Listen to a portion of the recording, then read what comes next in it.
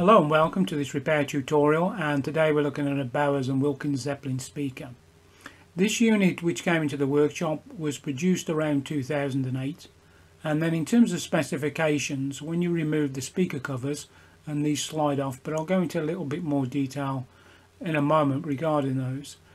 You have a single speaker in the middle which will deliver 50 watts, and this is a bass speaker, and then you have 2 times 25 watts for the mid-range. And then I'll show you this at the end, you'll see that there are tweeters in there as well. And then for connectivity, remember that 2008, this is where you saw the Apple iPod series.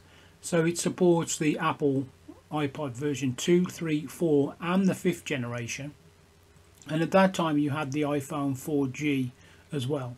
As you can see here, if you plug in any of those Apple devices, then the speaker has compatibility with regard to the software or firmware that it runs.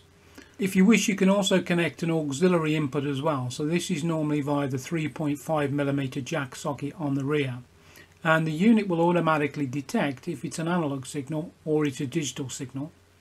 And then if you wish, you can use the S-Video composite output. And that's kind of like a nice feature, I suppose, back then. Though, if you had, like, say, your 4G phone, or maybe you had the 5th generation iPod, and of course you could also connect a nano to this if you wanted to. If you had images on there or you had video, then you could stream that directly then via the S-Video composite input. And then in terms of weight and dimensions, it is a heavy unit, and it's a substantial unit when you've got it on the bench and you're working with it. And because it's kind of like rugby ball shaped, sometimes it's a little bit difficult to sort of get your hands around this thing when you're sort of repairing it. But again, more information in a little while. And then dimensions wise, for height it comes in at 173mm, and then width end to end is 640, and then you go up to 208mm for the depth of the unit. And it comes with a small little handy remote control as well. So what was the issue when it came into the workshop? Well, what the customer was advising is that the unit did not power up. And of course the first thing to check is the fuse in the power lead, and this is a figure of 8 type power lead with a 3 amp fuse. And there's no issue there, but for electrical safety purposes the lead was very old and it did show some signs of wear.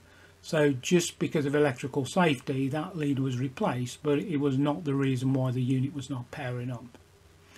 Now, the first thing I want to sort of draw your attention to is how you actually get access to the electronic circuit boards inside the unit. And the first thing you have to do, and this is, I probably use the term easier said than done, you have to remove the left and right covers for the speakers.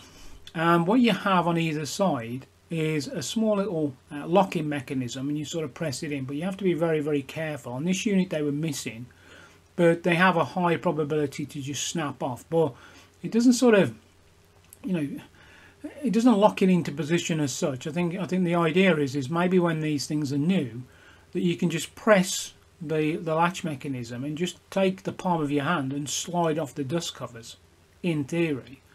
But I can reassure you that on this unit here, to remove those dust covers took a substantial amount of time and work to try and get them moving. And the only sort of comparison I can make it to is like a bicycle tyre, where you have a ridge on the edge of the rubber tyre and it sort of fits then into a lip on the main wheel. But of course that's fine if everything is the same in terms of the same width. Here what you're trying to do is effectively slide these dust covers on and off, and trying to get the alignment so it feeds into these grooves is very, very hard. It's not easy at all, because what tends to happen is when you put the covers back on, there's an initial amount of weight that you're trying to connect them in, and then it just flares them out slightly. So you can be faced with where one side clips in correctly, but then the other side doesn't. So yeah, not the most easiest of things. So if you're unfamiliar with this, you may have to use, say for example, a nylon 6 tapping block just to get those covers just moving if they've been in place since manufacture. So putting that to a side, how do you take this unit apart? Well, what I show here in the video, once the dust covers are removed, what you're able to do is to remove a series of fixing screws, and I think these are positive drive type screws and a positive drive 1 screwdriver. So here I'm showing that there are a total of 8 main screws that you can remove, and then when you turn the unit over, just located on the left and the right hand side, you have 2 other self-tapping screws, but these are more, instead of a size, probably more like a size 0 or a size 1. I'd say these larger ones on the front are more like a size 1 to 2. Once you've removed those, remember also as well, you have the docking station for the iPod or for the iPhone. When you look underneath the unit, you have these security Torx type screws, and also as well the rubber base plate isn't mounted via the Torx screws, it's self-adhesive, so you have to peel it off. So when you come back to complete the repair, what you'll find is you're better off removing that double-sided self-adhesive tape, and then, as I did in this case, you refit new self-adhesive tape, and then, you know, that makes sure that that rubber pad is connected. Once you remove the rubber pad, there is a total of 4 of these security Torx type screws, and once you undo them, just be very, very careful, because what you'll find is the flat ribbon cable which connects to the iPod docking station, you have to remove that very carefully. And then the next thing that you have to do is you have to separate the 2 units to gain access to the internal electronics. And it's a little bit like a clamshell, so, you know, again, degree of caution here. As you pull it apart, you'll then see sound insulation material, which looks like sort of, I'd say almost sort of a little bit like cotton wool, you know. You can just move that slightly out of the way then, and then you've then got full access to the circuit boards. And then what I'm showing here in the video are the 2 sides of the unit. So on the left hand side, what you can see is the main, or should we say, audio processing circuit, all the smart stuff that goes on with regard to the different devices that you then can connect. And then on the right hand side, and this is the area of interest for the repair, what I'm now showing is the power supply. And remember, this is an earlier version. You know, these Zeppelin units are still sold as smart speakers, but of course they have modern day connectivity. Back here, this wasn't a wireless adapter type device, it was a physical wired connection or via the dock station. And then what I'm focusing on is the small power supply. Now, we established already that there was no issue with the mains coming into the unit. It connects to the board just via a 2-pin connector, and then just towards the lower part of the exit of the power supply, or the secondary of the power supply, you can see that there's a multi-pin lead. So the board itself is very, very easy to remove, and what you'll find is the board comes out and it's also mounted onto an aluminium heatsink, because you have one of the power components on there, and also there's power components on the underneath of the board as well. All you need to do is just unplug the 2 connectors, and then there also is a common ground connector just on the left hand side towards the varistor. And then once you remove the board, you can then take it out, move the other items then to one side, and then you clear then to do the repair on the circuit board. So the first thing that I'll need to check, and again I show you this in the video, there is a input protection fuse. So it's a 20mm 5mm OD protection fuse, but this is the type where during manufacture they put end caps on there so they can solder it directly into the circuit board. And also as well, it has a ceramic cartridge, so you can't see through the fuse like a glass type fuse to verify that it's failed or not failed. So that's the first part to check. So checking that with a multimeter, it could quickly be determined that the fuse was open circuit. So that kind of indicates to you that potentially there could have been excess current drawn, or maybe there was a power surge that just took the fuse out. So what I do here is the rating of the fuse, and its reference number is F201 on the circuit board, is a time delay 1.6 amp device. So what I've done here is I've just cut off some leads which have come from some power components, brand new ones, and that gives me the length. And then I've soldered onto the top and bottom of the caps of the new fuse so I can then insert it into the circuit board. And just be aware that some of these circuit board traces are through hole type. Some are not, some are. So when you're removing the original component, just be careful to remove the solder completely. You know, don't just pull it through, otherwise you could damage the via.